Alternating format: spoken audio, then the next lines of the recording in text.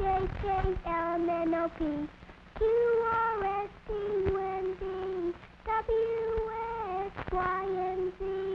Now I know my ABC. Tell me what you think of me.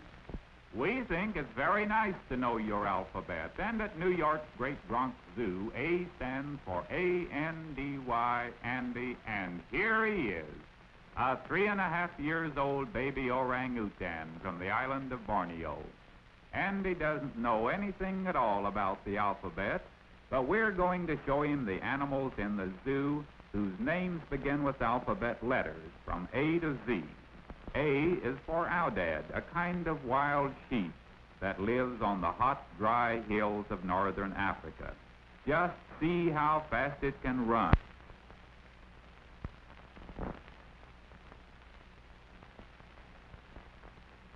B is for bear, and especially for the big white polar bears that live near the North Pole.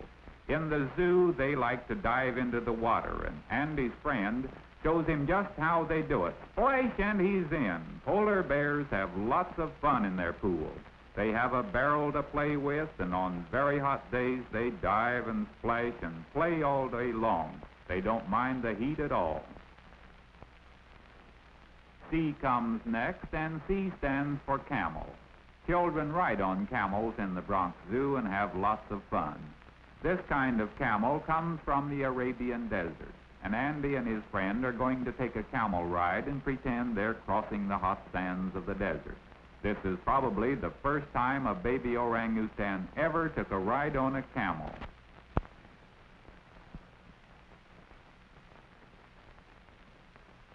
Next is the letter D, and D is for deer. This is a kind of deer called P.O.V. deer that used to live in China. These are the only ones in the United States.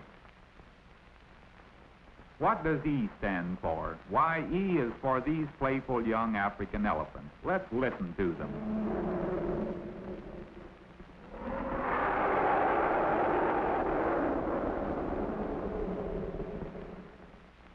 F is the letter that stands for frog. Andy doesn't like frogs. He's getting out of there quick. It's just a common old bullfrog, Andy. It won't hurt you. Andy isn't sure about that, but he knows his friend won't let the frog jump at him. G is for gibbon, a kind of ape that lives in Malaysia. Listen to its call.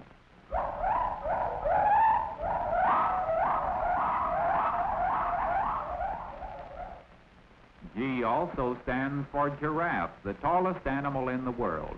Some giraffes are 3 times taller than a man. In Africa, it eats leaves, but in the Bronx Zoo, it likes a piece of bread, and it's willing to bend way, way down to get it.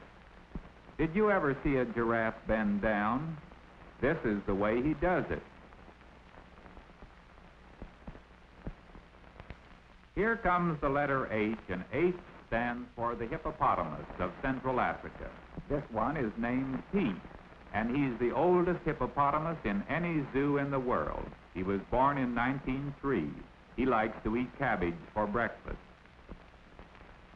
I stands for a very pretty bird, the scarlet ibis of South America. When hundreds of scarlet ibises perch in a tree, it looks as if the tree were in bloom with red flowers. Jaguar begins with J, and that's our animal for this letter. Andy wants to see the jaguar. He'll like this one in the Bronx Zoo because it's gentle and friendly.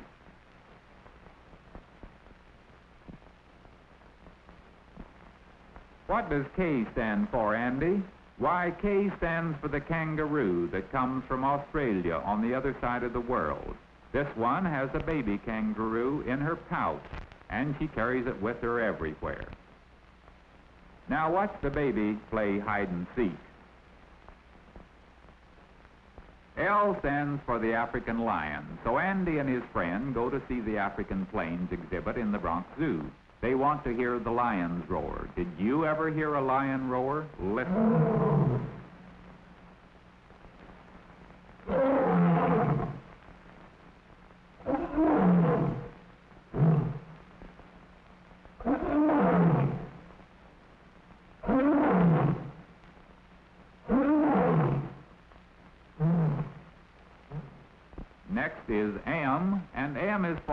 marmoset, a kind of little monkey that lives in South America. At first, the babies ride on the backs of their fathers and mothers, but they soon learn to play by themselves. Don't they hop around like little frogs?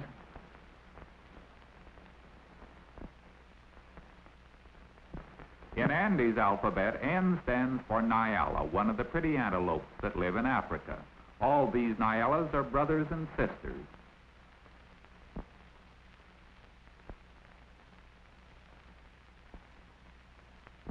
O is for orangutan, and that's what Andy is, of course. Now Andy's pretending he's shy and he's going to try to hide. But we know where he is. We see you, Andy. O also stands for ostrich, the biggest bird in the world. It can't fly, but see how fast it can run.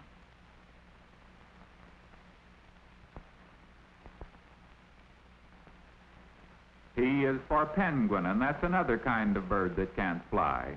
This is a king penguin that lives down by the South Pole. It can swim underwater faster than a fish. There aren't many animals whose names begin with Q, but there's the quail, a bird that lives in the fields. Someday when you're out in the country, maybe you'll see one. Next is R, and that's for rhinoceros that lives in Africa. He likes to stir up the dust with his nose, and then he walks over to beg for apples. He likes apples as much as you do, and Andy and his friend are giving him some.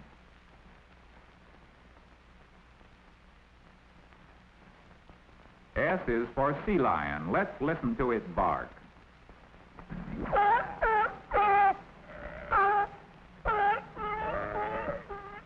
S also stands for skunk, and that's one animal Andy's sure he doesn't want to make friends with. One look and one sniff, and Andy's getting out of there. And when Andy doesn't like something, he makes a face about it. In the Bronx Zoo, T is for tiger, and especially for this beautiful, gentle mother tiger who was born in the Bronx Zoo. This is a drawing of a tortoise, T for tortoise, and Andy's learning all about it because he's going to take a slow, easy ride on one of these big tortoises from the Galapagos Islands. They won't bite Andy because they only eat leaves and cactus and green things like that. But Andy isn't too sure it's safe. Hang on, Andy. It's a long way to the ground. It's almost 2 feet. U is for a very rare sort of bird, the umbrella bird that comes from South America. It's called that because it can spread the feathers on top of its head like opening an umbrella. At certain seasons, the male puffs out his throat like this.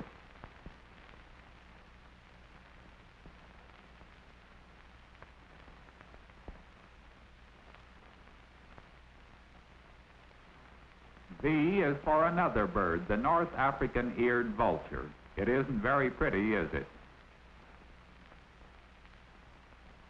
But there's another kind of vulture that is pretty. This is the king vulture that lives in Mexico and part of South America. After V comes W, and that's for the wolf. There used to be lots of wolves in the United States, but they only live in out-of-the-way places now, and they're not dangerous to people. X is a hard letter to find an animal for, but these are Xenopus frogs, spelled Xenopus. The man is going to take one out of the tank and hold it in his hand so you can see it. These frogs come from Africa.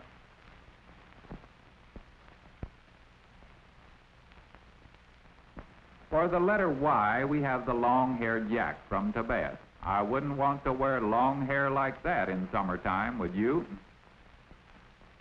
Everybody knows that Z stands for zebra, and that's the last letter in the alphabet. We've gone all around the Bronx Zoo looking at the animals from A to Z, and that's the end of Andy's animal alphabet. Andy says, U-R-S-T-U-N-D, W